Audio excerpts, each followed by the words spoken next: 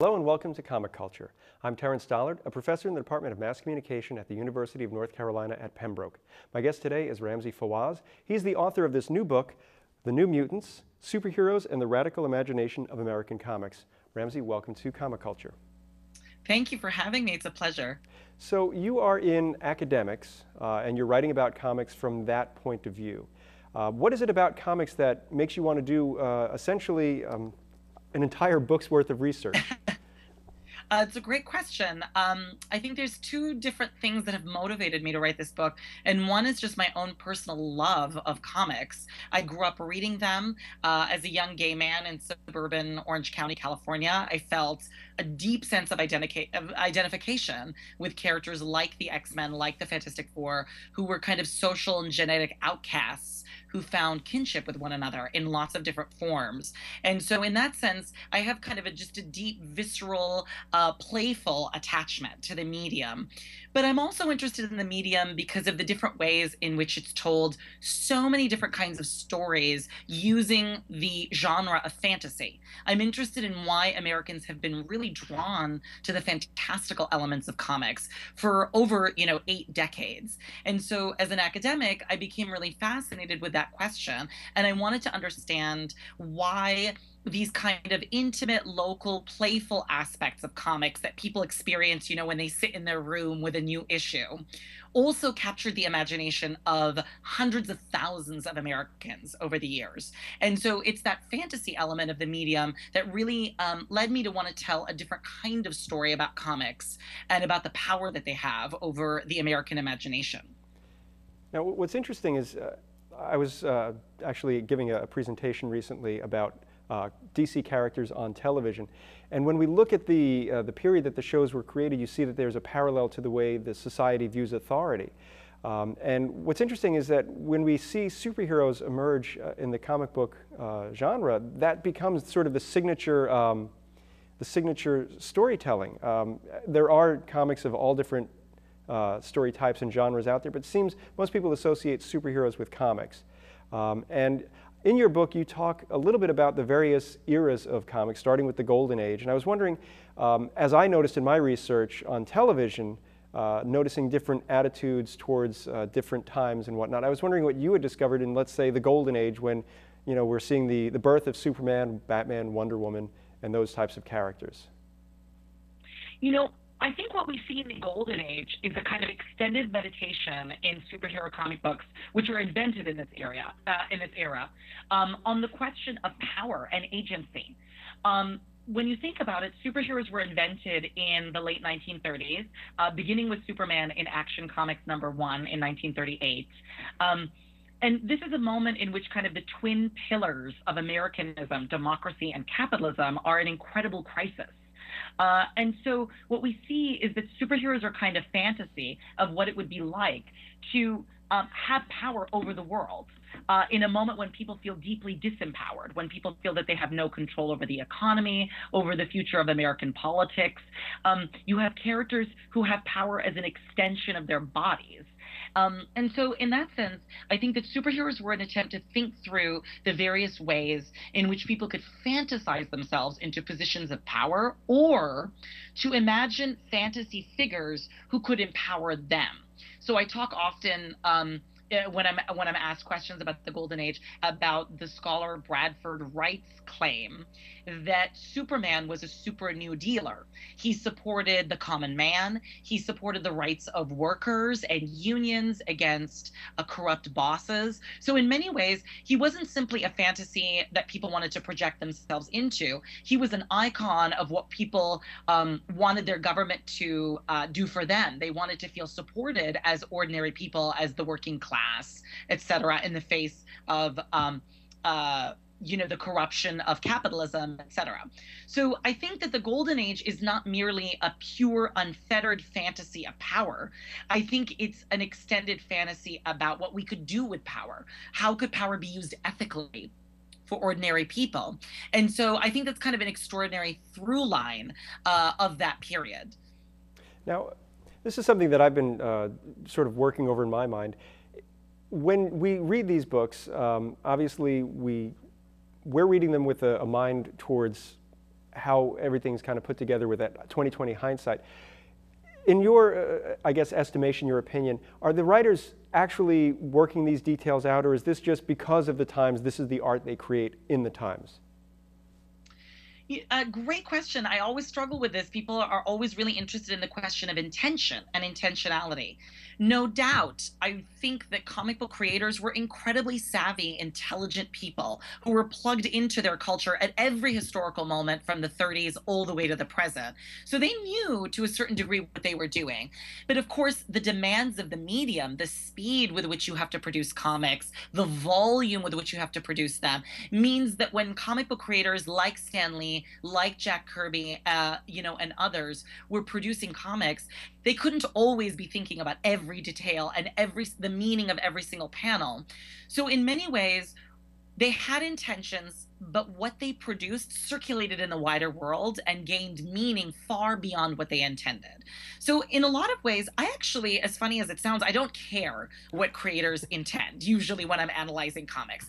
Not because it doesn't matter, but because at the end of the day, if hundreds of thousands or millions of people are reading, circulating, and attaching meaning to comics, then whatever the creators intended ultimately isn't what leads to the final interpretation that exists out there. So what I always interest myself in is not simply what did creators mean or intend, but what were the various meanings that different readers attached to them, and how was it possible that the comic books made those meanings available to people? Like why, even if the creators didn't intend something, for instance, I talk a lot about the fact that it's an open question whether or not Stan Lee and Jack Kirby intended the Invisible Girl in the Fantastic Four to be an icon of feminism. But there was no question that you couldn't invent a woman character who turns invisible in this, within the same year and a half that Betty Friedan publishes The Feminine Mystique, at the same moment that second wave feminism is coming onto the American scene, and not have that character have some kind of meaning related to the emergence of second wave feminist thought. And so of course readers completely thought of her as a kind of feminist figure, and they took her up in these very complicated, interesting ways. So that's just a kind of a long way of saying creator intention is just one variable of so many others that accounts for the meaning that gets produced around comics. Okay, and if you don't mind, we can just go back to the Golden Age for a moment. When Superman comes out, it's at the height of the Depression. The American worker is down on his or her luck. But then World War II comes along, and we see a shift in the characters and the attitudes. And I'm just wondering how you see the change in the view of the American public during the war, and how that is reflected in the books that are being produced at that time and immediately after. Comic books were unbelievably popular before World War II and then during the war. They were read by GIs on the front lines of both theaters of the war, circulated around the world. And again, of course, during a period of incredible military intervention globally, they were these kind of fantasies or meditations about ethical uses of power. But when we think about it, World War II ends with a certain kind of American supremacy or hegemony around the world. And in many ways, Americans had no use for superheroes after World War II.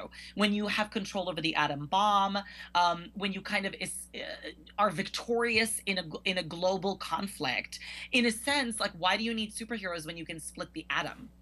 And so for a decade or more, American comic books, superheroes as a genre kind of go out of vogue in the United States. And what Americans are really reading are crime and horror comic books. They become the most popular genre of the field. But what happens by the mid-1950s is that they begin to be associated with juvenile delinquency, with communism, with the collapse of American kind of social norms. And of course, a lot of these assumptions are incredibly wrong. They're deeply anti-teenager, kind of anti-queer or anti-non-normative. But what happens is that comic book creators have to kind of rethink what genres they want to work in if they're not going to be censored, or if they're going to still sell comics. And so what we get in the late 1950s is a return to the superhero.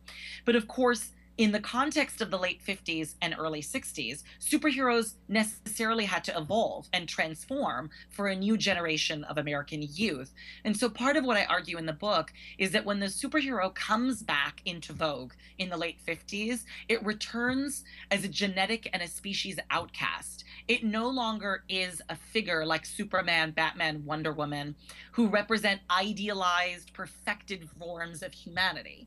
Instead, we get superheroes who are mutants, who are freaks, who sit outside of the American social order.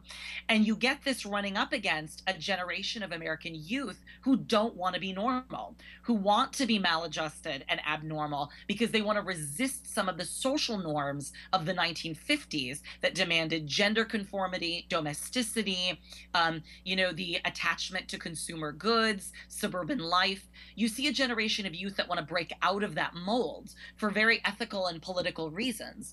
And so superheroes kind of re-enter the American cultural scene at a perfect moment when what we now call the counterculture, the generation of American youth who were pressing back against certain traditions and norms, was emerging. And part of what the book tracks is the convergence of these two historical facts.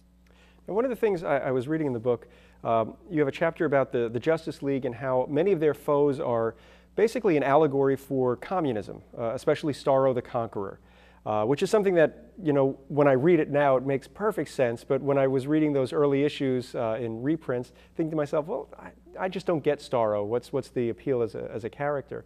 And at the same time, in another chapter, you're talking about the Fantastic Four, and they're contemporaries. I believe the story is that the publisher of Timely Comics, which would become Marvel, was on the golf course with the publisher of National Publications, which would become DC. And he said, yeah, we've got this book called The Justice League. It's selling great. And so the publisher from Timely goes to Stan Lee and says, team books, I want a team book. And they came out with the Fantastic Four. So I was wondering if you could sort of take a look at both of those approaches to superheroes, that sort of that Marvel style that would create the Marvel universe, and the sort of, I want to say, sort of establishment of the Justice League heroes.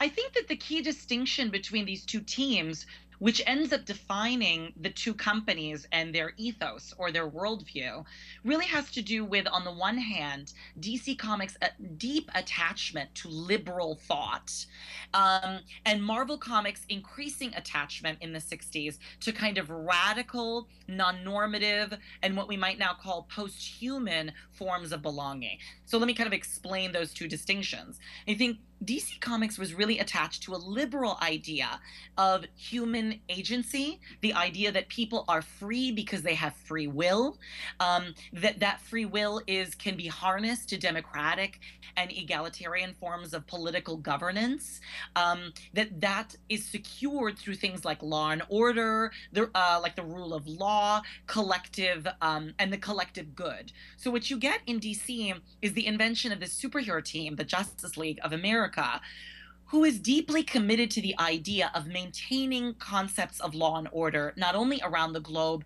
but intergalactically. What is beautiful and quite expansive about this vision is that the Justice League imagined what the collective good would look like outside of the boundaries of the nation. So even though they were called the Justice League of America, they served all kinds of cosmic beings throughout the universe. They travel the globe, they protect people against a variety of forms of oppression. And so even though the comic book begins with this villain, Starro the Conqueror, who looks like a model of communism, ultimately they fight all kinds of fascist, dictatorial, violent leaders of different kind of galaxies who simply are oppressive. Now, the limit of that vision, and I should say part of the liberalism of that vision, is that the comic book really is an extension of ideas like the United Nations and UNESCO and other international cooperative organizations in the 1950s and 60s. So it's an extension of American liberal democracy to the globe.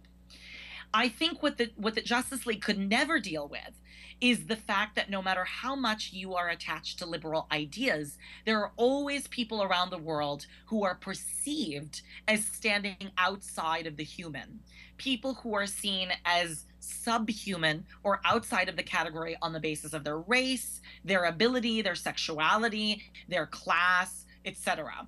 And so there was a way in which the Justice League had a utopian or idealized notion that if people simply worked together across cultures, that all problems could be solved, that ultimately human beings are all equal and like we share our humanity. What's interesting about Marvel Comics is that it acknowledged the fact that numerous people stand outside of what we call the human. And what's fascinating about that comic book is that it presents us a superhero team, the Fantastic Four, who look like a normal white American nuclear family. They're upper class, they have money, they are perceived as space champions by their government. And because of a freak encounter with cosmic rays out, in outer space, they're transformed into mutated freaks who then come to stand outside of the boundaries of the human. So the comic book asks this interesting question, which is what happens when the white nuclear family, which seems like the icon of being normal, becomes inhuman? What happens when a group of white people essentially become racialized and gendered and sexualized and stand outside of the norms of humanity? Well, the effect is that they become intergalactic space adventurers who just want to meet everyone else who's not normal. Right. And so the comic book becomes this beautiful kind of extended story about cosmopolitan, and open-minded engagement with all kinds of people throughout the cosmos and around the world. And so I think that's kind of the difference. I think Marvel spends the next 30 years kind of exploring what it means for superheroes who stand outside of what it means to be human to meet other people like them, but who still aren't identical to them. It's interesting because in both cases, it seems like there's an optimism, an underlying optimism in the characters and the concepts, whether it's we just need to talk and we can work it out, or it's, hey, let's embrace our differences. And it seems that things start to change perhaps in the mid to late 70s. We start to see a shift. I believe there were issues of Spider-Man where he deals with drug dealers. And of course, the famous Green Lantern, Green Arrow series where we find out that Speedy's a junkie. I just like saying Speedy's a junkie, by the way. Yeah. So when we start to see this shift, what's going on in America? Is it just simply because they're bringing in new blood, or is it simply a matter of, again, the country's changing and we need to just adapt these characters to the era that they're in? I think it's a mix of both. I think certainly comic books, as their popularity resurges in American culture, these companies become very attentive to how to sell comics. So in many ways, a lot of the decisions they make about the content of the comics is shaped by changing social and historical factors, including the fact that by the 70s, readers want to see more of what comes to be called relevance. They want to see comic books deal with questions of environmentalism, of drug abuse, of racism, of urban blight. And so comic books kind of speak to that in order to kind of get the attention of this generation of readers who want more relevant content. But I also think that what we see in these comics is the fact that they absorbed the reality that Americans had become exhausted with the limits of liberal thought. And what I mean by that is not liberal versus conservative. I mean that Americans come to realize that certain classical ideas about individual willpower, agency, freedom, democracy are starting to collapse. They're not working. So no matter how much you say to people like, I'm invested in the idea of freedom of will and individualism and self-fashioning and self-creation, Americans are looking around and they're saying, only very few people have access to economic freedom, to the ability to be upwardly mobile. What do you say to the rest of Americans, minorities, women, African Americans, queer people who are not getting access to the American dream? Like, what can they do in the face of those realities? And I think what you see is a kind of deep despair and despondency in the failure of certain kinds of liberal values to really make good on their promise of the good life. And so I think you see comics in the 1970s really struggling to maintain their classic kind of liberal optimism in freedom and individual will and agency, and also try and invent other ways of being in the world that acknowledge the limits of liberal thought. So for instance, like you mentioned, Green Lantern, Green Arrow is a deeply melancholic comic book. It really kind of spends a lot of time thinking through the failures of urban renewal, of racism in inner cities. And yet, the foil to that comic book is the X-Men in the 70s, which is revitalized as this incredibly international, multicultural, queer menagerie of mutants who say, you know what? If we're not going to be included, if we're not going to be welcomed within the limits of liberal thought, let's invent a completely new way of being in the world. In the book, I call this, it's an odd phrase, but I call this a queer mutanity against a liberal notion of a universal humanity. So the X-Men basically say, hey, listen, if liberalism presumes that everyone is ultimately human and that's what binds us all together, and we know that that's not actually true, that in fact lots of people are left out of the human, then why don't we create a completely different way of being knitted together on the basis of the fact that we fail to approximate the human? And so this produces lots of different kinds of relationships that are new and innovative and exciting. And so, yeah, it's a long way of saying, I think the comic books were trying to invent a different form of politics, and so they struggled through a period of despair in order to do that. We end up seeing a much darker period in the 80s, and I'm not sure that we're seeing it shift back. I think we have some more optimistic books coming out now, especially from publishers other than Marvel or DC. It seems that DC just wants everything to be dark and moody. But it's a fascinating change, yeah. But let's talk about Jean Grey for a moment, because you talk about her in your book. Jean Grey, of course, is Marvel Girl, which is another one of those Marvel titles where we call a woman a girl, because why wouldn't we? Yeah. And she becomes the character of Phoenix, and then she is corrupted by someone from the Hellfire Club. So I was just wondering if you could talk a little bit about that transformation and what you see when we see that transformation. Sure. And let me quickly make an aside. I think it's interesting what you mentioned about the word girl. I think a lot of people tend to presume that the use of the word Marvel Girl or Invisible Girl was a sexist idea. But I actually think it was simply that they wanted to sell to young girls. They wanted to sell these characters to youth, so they didn't want teenagers to feel that these characters were already women, that they were already grown up, and that they couldn't identify with those characters. Like, after all, like, you know, Marvel Girl is like 16 when she joins the X-Men. So I think it's actually kind of an interesting marketing question. You know, Marvel Girl and her transformation into the Phoenix is one of the most extraordinary narratives of female development, character development in the history of comics. And one of the things I always say about her is that she is fascinating because she is the emblem of normal white womanhood. She was the girl next door that every boy wanted to marry, and she became a god. She became, in many ways, the complete opposite of what a woman was presumed to need to be in American culture.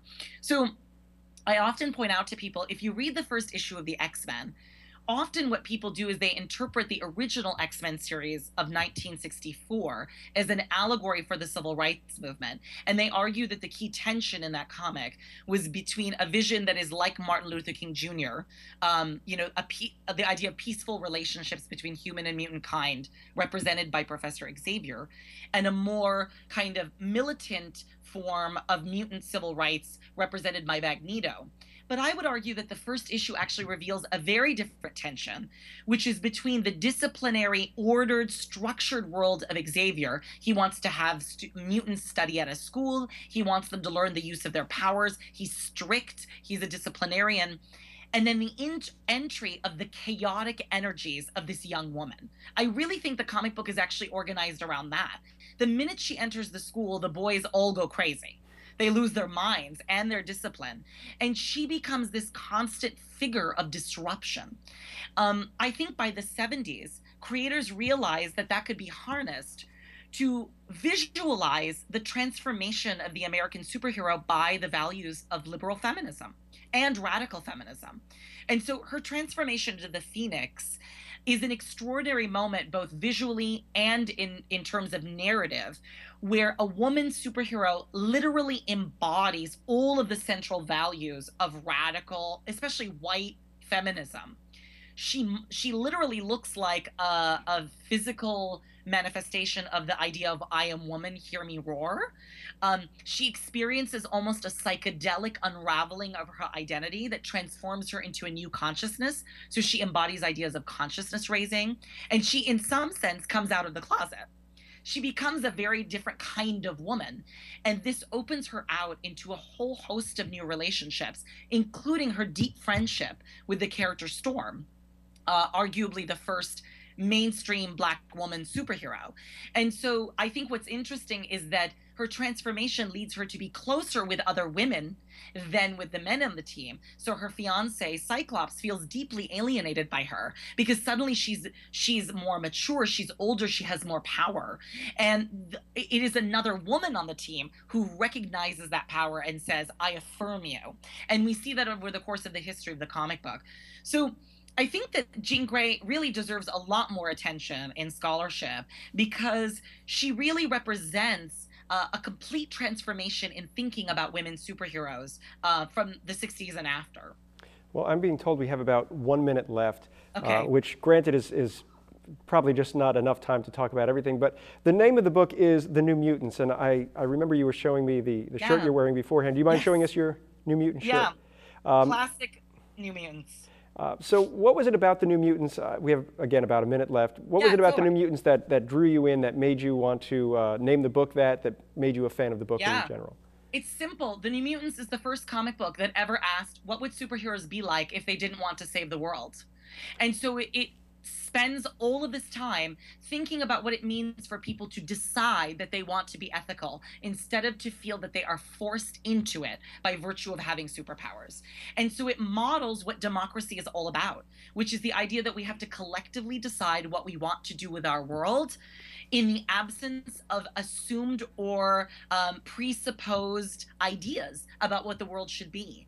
And so the comic book is a beautiful visual experiment in changing the world collectively. Okay, well, I think that's where we're going to have to end. We've been talking to Ramzi Fawaz. His book is The New Mutants, Superheroes and the Radical Imagination of American Comics. It's available online at Amazon, so I suggest you pick it up. It's an interesting read.